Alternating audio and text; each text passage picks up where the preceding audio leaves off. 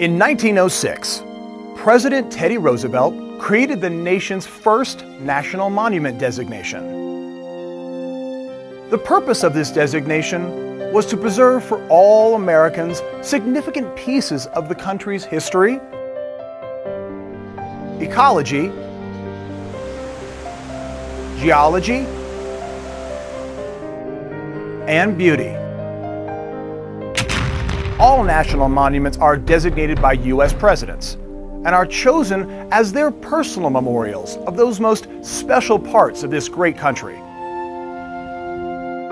Memorials that they see a need to protect over all others. Some are big, some are small. Some garner large budgets and staff. Others, next to none. All were chosen by presidents who considered them the most important places to protect over all other places in the country. America's national monuments tell the story of the nation's past and present glory.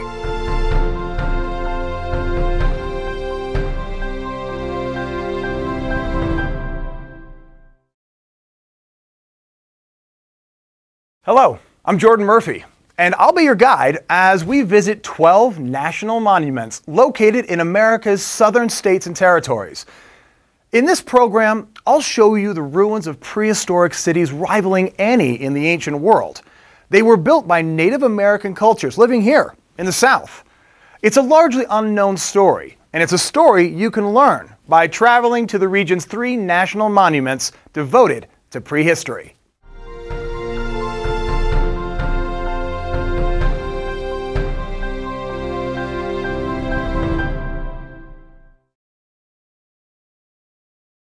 Archaeologists are only now realizing the true engineering wonder that is Poverty Point National Monument. It's the oldest city on the North American continent.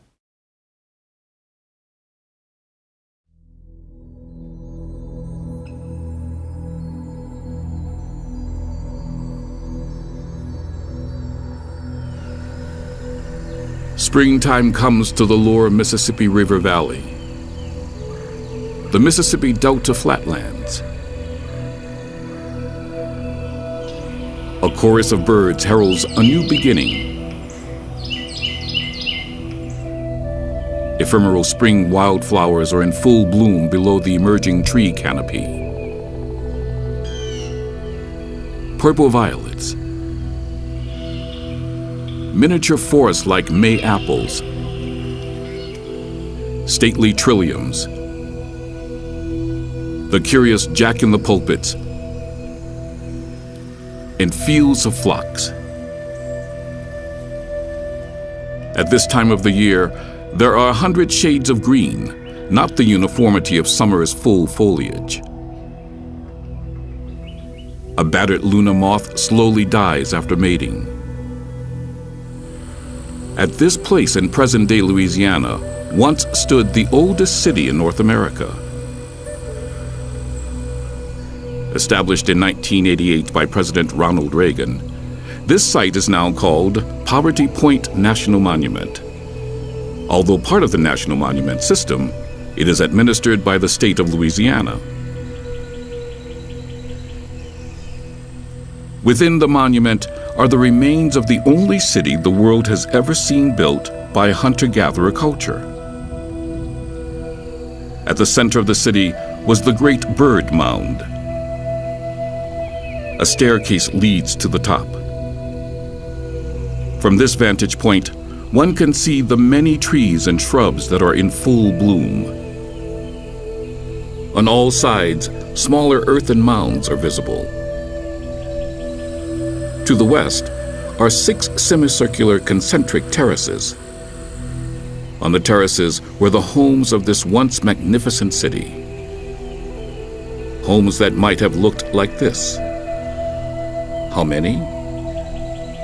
I think once you try to evenly do some spatial patterning out there, you're probably looking at 500 to 600 homes that would very easily fall in here, with a population maybe 1,000 to 2,000 at its highest point. On the grounds of the monument is a visitor center containing some of the artworks of this mysterious culture, whose people were living at the time Stonehenge was reaching its completion. Here there are many objects of art and decoration that reveal a remarkable artistic sensibility. Who were these people who were able to do what no other hunter-gatherer culture has ever been able to do? Build a city that lasted for over 500 years. This is the mystery and wonder of Poverty Point National Monument.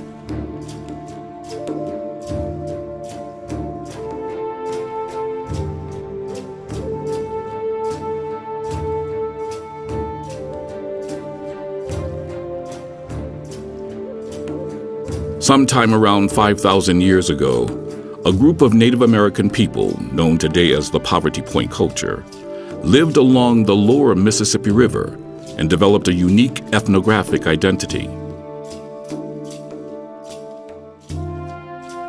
They hunted upland game such as deer with stone-tipped spears hurled by an atlatl, a device that looked like this.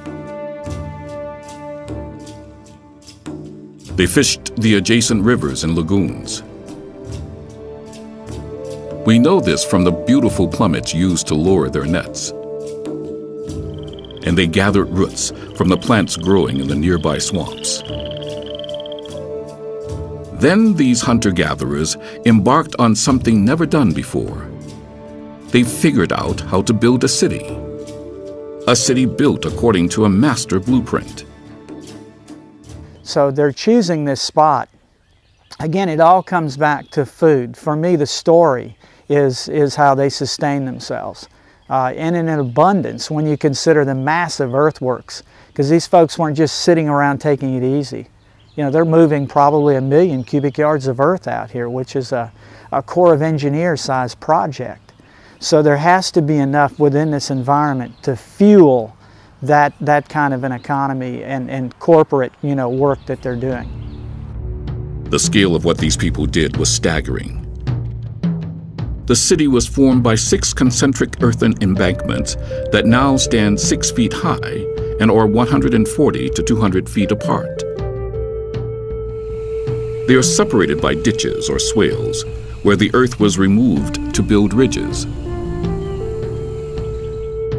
From end to end, the outermost terrace is 4,000 feet in length, the inner nearly 2,000 feet. The terraces are divided into 6 sectors by 5 cross-cutting aisles or corridors.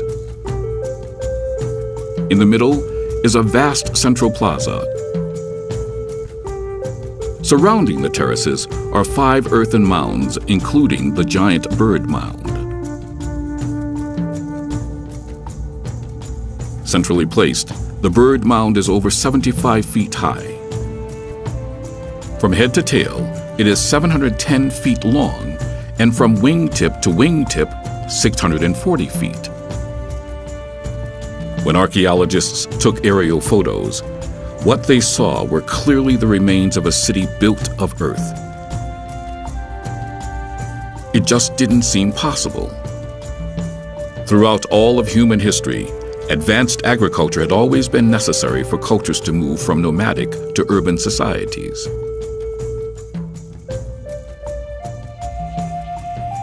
Diana Greenlee has been studying Poverty Point. When archaeologists first came here and started doing some excavations, and they discovered how large it is and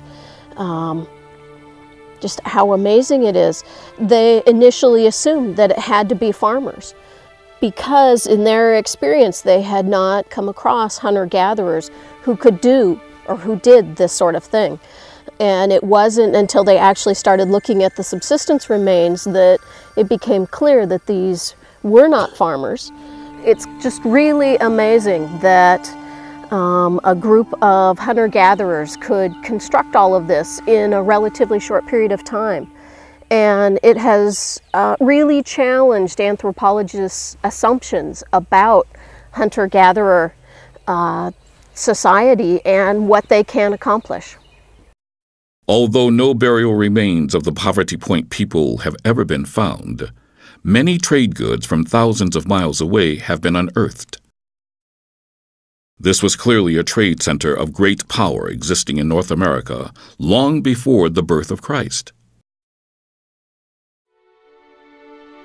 In addition to these trade goods, many small objects of art have been found. Beads, pendants in various geometric and animal shapes, hundreds of small decorative ball objects, effigies and drawings of cats and owls, a fine collection of spear points, and most remarkably, small female figures baked from clay.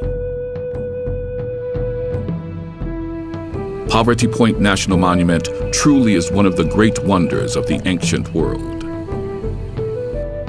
However, that this city is found on the delta of North America's greatest river, the Mississippi River, is not a surprise, as many of the world's early civilizations were located on river deltas.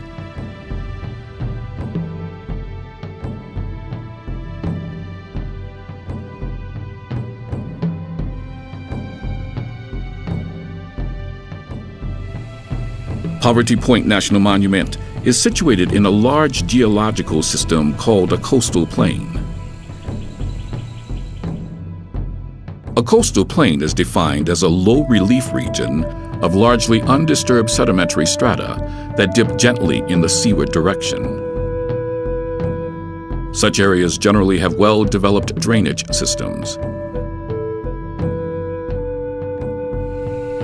The Gulf Coast coastal plain, which extends from the Florida Panhandle to Texas, is influenced by the Appalachian and Ozark mountain ranges. At the time of the Poverty Point people, this coastal plain was dominated by prairie grasses, but were in time replaced by the hard and softwood forests seen here today. A unique feature of the coastal plain is the Mississippi River embayment. It represents a break in the former continuous Appalachian mountain chain. When the supercontinent of Pangaea pulled apart 95 million years ago, it created a tectonically active rift valley. That valley is where the Mississippi River flows today. It is the most important continental drainage system in the United States. Indeed, all rivers east of the Rockies and west of the Appalachians flow into the Mississippi River. Nearing the Gulf of Mexico, the river flow slows, dropping vast amounts of sediment in a plumed-shaped formation called the delta. The delta is characterized by shallow tributaries and swamps. It was along the banks of the Mississippi River near the delta that the Poverty Point people chose to build their fabulous ancient city. But don't expect to see the Mississippi River near the ancient city today, as the Mississippi's channel and delta are ever-changing.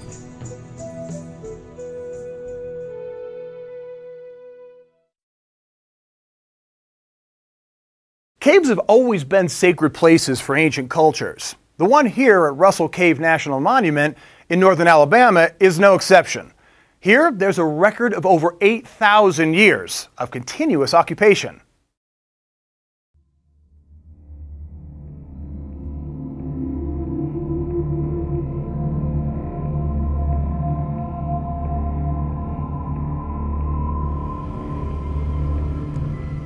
The monument's sign marks the entrance to the most unique archaeological site on the North American continent.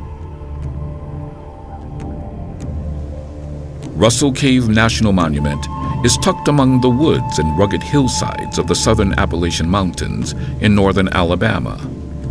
It is part of the forested Cumberland Plateau. Here loblolly pines soar skyward. Here, rapidly dropping streams and rivers begin their journey south to the Atlantic Ocean.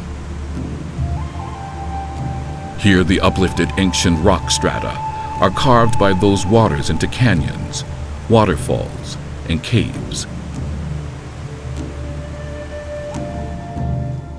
Immediately upon entering the monument, one encounters Dry Creek, a seasonal stream that in the spring courses with rushing meltwater from the higher mountain peaks to the north. But now, in the fall, it is dry except for the occasional quiet pond. All along its banks, evidence of those torrents of rushing water are revealed by exposed tree roots gripping the shoreline. Dry Creek is a signpost, a roadway for over 9,000 years of Native American inhabitants of the region. A roadway home. The creek leads through the forest to massive rock bluffs. Home is near. Then a giant's sinkhole. Below, chickadees flitter about. Only a few hundred more yards.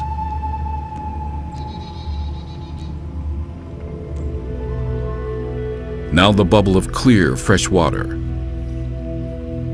Spring water. And then the welcoming rock shelter. Home and witness to every prehistoric Native American culture that lived in the region. Designated a national monument by President John F. Kennedy in 1961, today it is known as Russell Cave. Walking along the boardwalk that now leads to the cave is Park Ranger Larry Bean. There's also the spring that's right in front of the cave, and this spring is a part that actually played a big part in making people come to Russell Cave.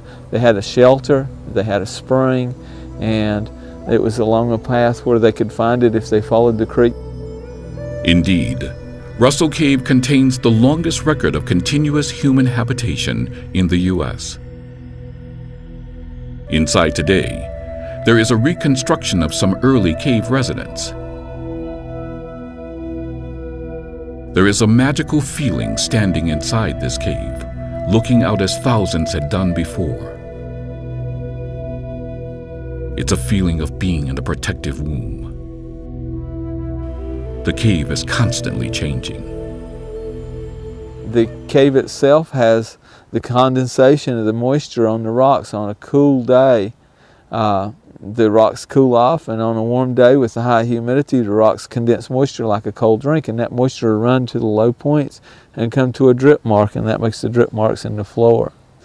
The droplets that hang there for a long time, and especially the ones that may seep through the limestone and pick up lime, they actually pick up enough calcium to hang there and evaporate and leave a little bit there, and those formations form over a long time period. The drip marks are only the latest stage in the cave's long geological history.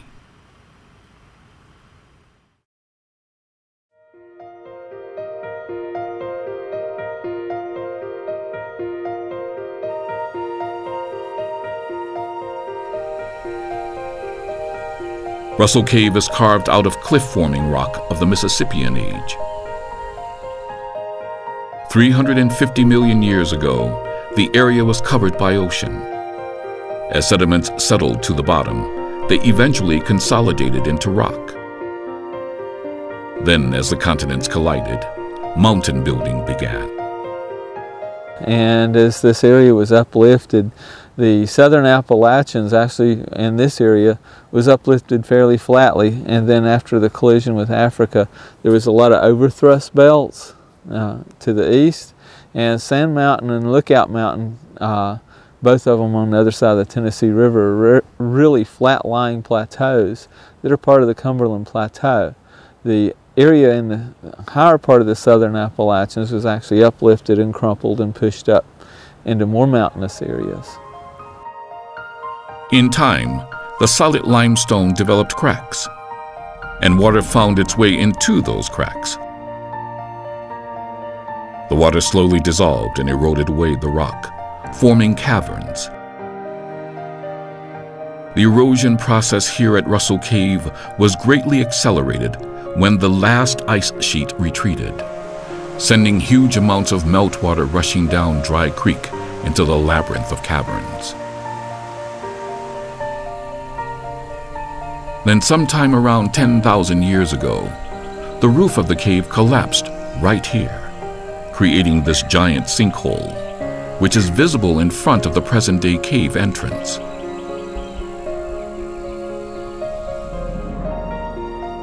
This event revealed the current entrance to Russell Cave. From then on, a continuous stream of sediments buried the remains of thousands of years of human occupation. Russell Cave's depth, the sediment brought in by Dry Creek brought in enough sediment to make layer after layer story of Russell Cave. And the archaeological record from the Smithsonian excavation is 43 feet. 43 feet. The height of a 4-story building preserving over 9,000 years of human history.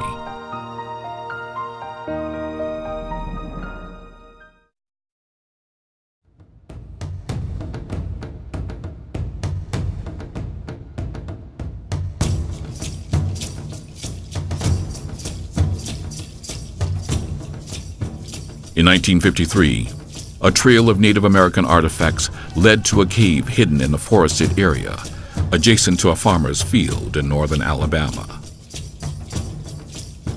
What archaeologists from the Smithsonian Institute found in the cave was a treasure trove of artifacts dating back some 8,000 years. They found spear points, tools, and bone fragments from each of the successive Native American cultures, beginning with the mammoth hunting Paleo-Indians. These nomadic hunters were replaced by the people of the Archaic period. The Archaic period at Russell Cave contains almost every culture from around 8,000 or 9,000 years ago up till the Woodland period.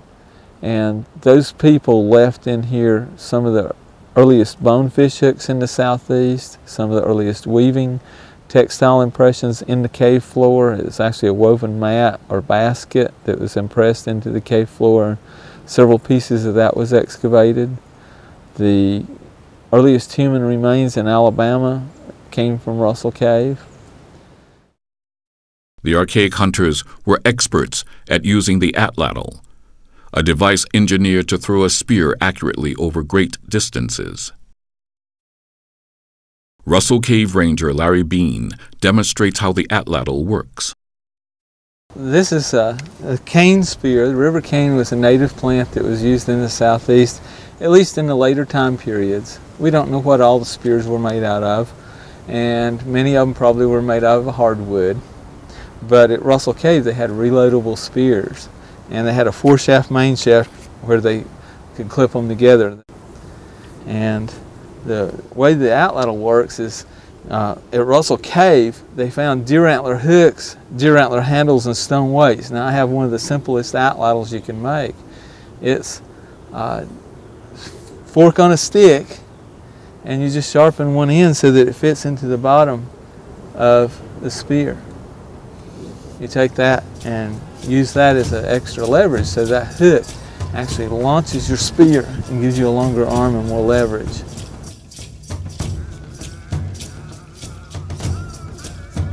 About 2,000 years ago, agriculture, particularly the growing of corn, made its way into the southeastern United States. From this practice, a new culture developed. It was called the woodland culture. At Russell Cave, the woodland period begins with the advent of farming, bows and arrows, pottery, not necessarily in that order, but the people's culture changed and they started developing a group organization. And they still use the cave extensively here, sort of like it was too good of a home to pass up. They had storage pits in the woodland period fairly extensively. The pottery here, we have over 13,000 potsherds, which they range from the size of a dime on that, probably. Many of the cultures of the woodland period, almost all of them are represented here. The last prehistoric period here was the Mississippian, the time of the great walled cities and ceremonial mounds. But by this time, Russell Cave was only visited by the occasional traveler. Still, nowhere else tells us more about the early Native American people who occupied the historic South for over 12,000 years, better than Russell Cave.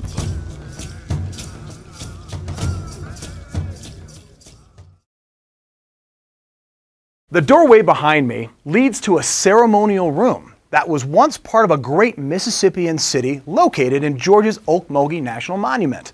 The city was part of a network of spectacular pre-Columbian cities that spanned the entire eastern half of the United States.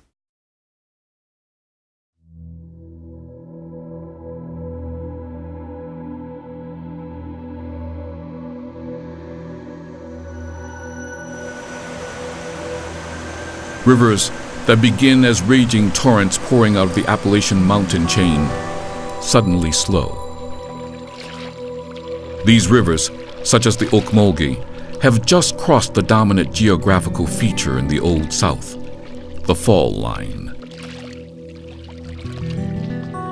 Now turtles sun themselves on sandbars as the rivers continue their leisurely journey to the Atlantic.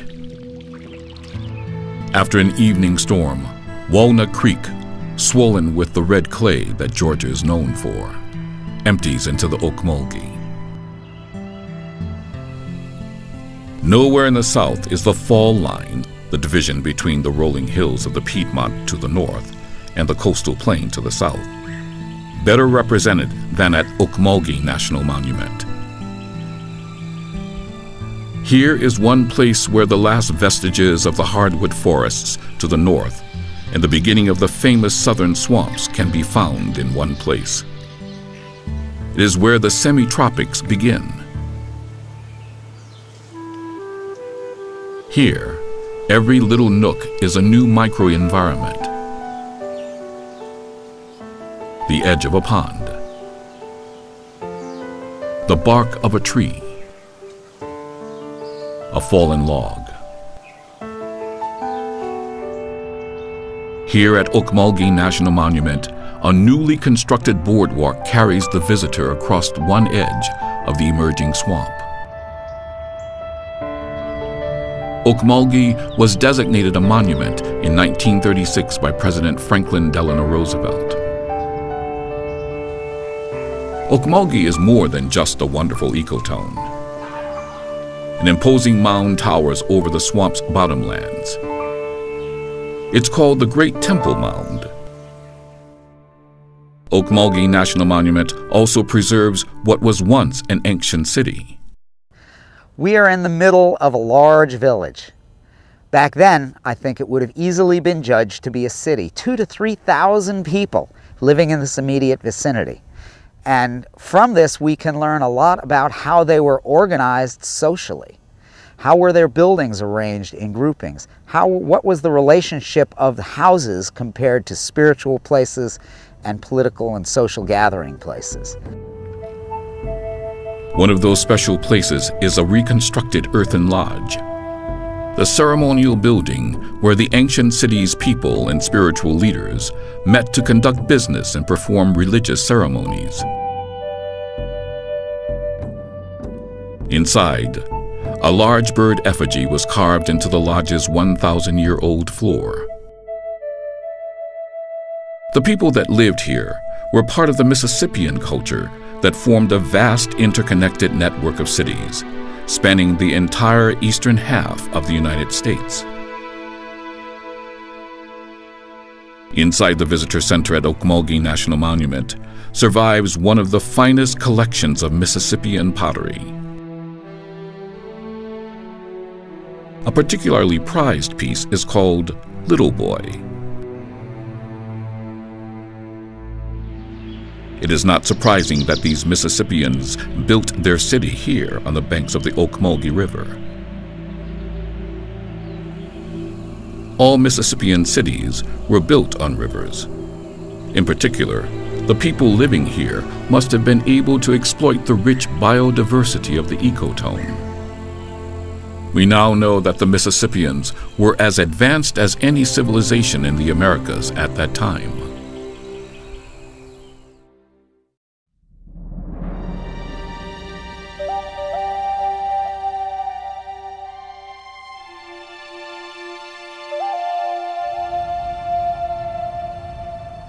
Around 700 AD, a remarkable transformation took place in the eastern half of the United States. Stephen Rudolph has been studying this change in the Native American economy. The Mississippians showed up around the year 900, and they arrived with a different cultural idea. Agriculture as a main function of the society. Corn, beans, and squash, the three sisters. Those three agricultural products change a culture dramatically. They allow your children to grow up more healthy. They allow the older folks to live more successfully and pass on the knowledge they've gained. And it becomes a dependence on that agriculture, which is generally an advantage to the society. We also found a trade network that comes with these Mississippian people that extends throughout much of this part of the country.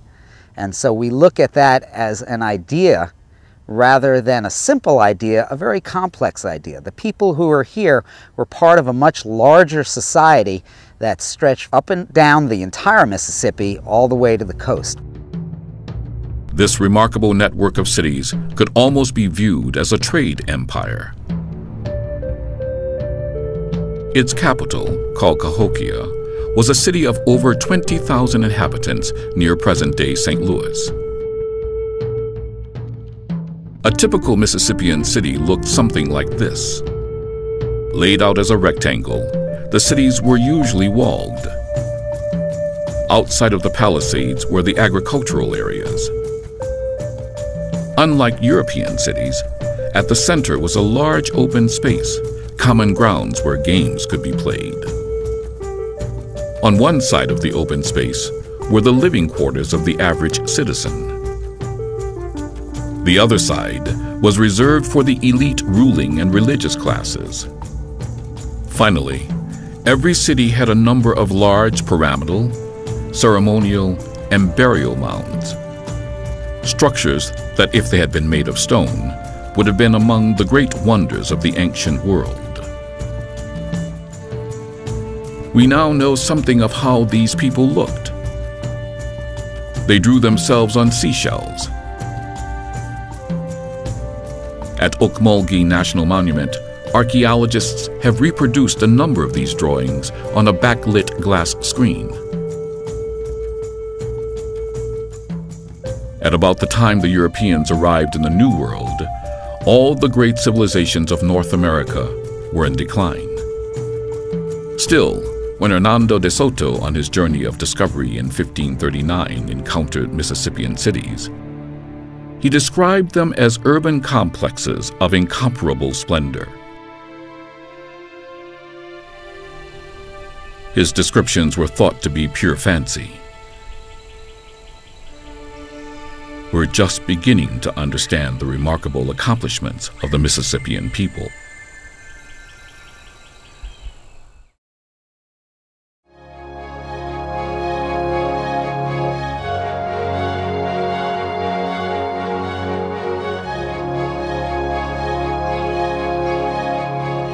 Two of the geological provinces of America's Old South are represented at Ocmulgee National Monument.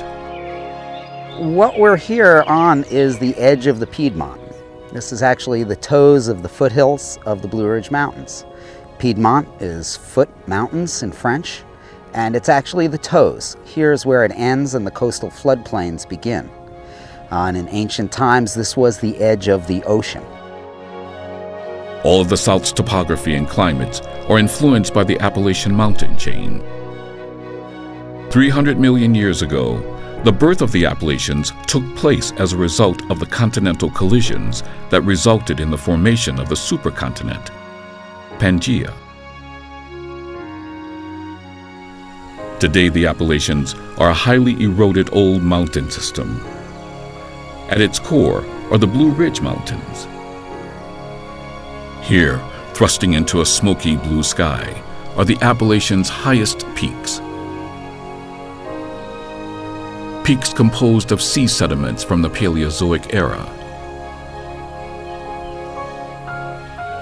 Driving south and dropping lower, one encounters the Piedmont geological region, characterized by rolling hills composed of metamorphic sea sediments and igneous rocks rich in feldspars. Feldspars, when weathered, produced the famous red soils that are particularly prevalent in central Georgia near Ocmulgee National Monument. Then the Piedmont drops off into three large coastal plains: the northern coastal plain, the southern coastal plain, and the Gulf coastal plain. Walking across this remarkable fall line, the boundary between the Piedmont and the southern coastal plain, one experiences what makes Ocmulgee National Monument such a special place. A pivotal point of geology, ecology, and ancient history.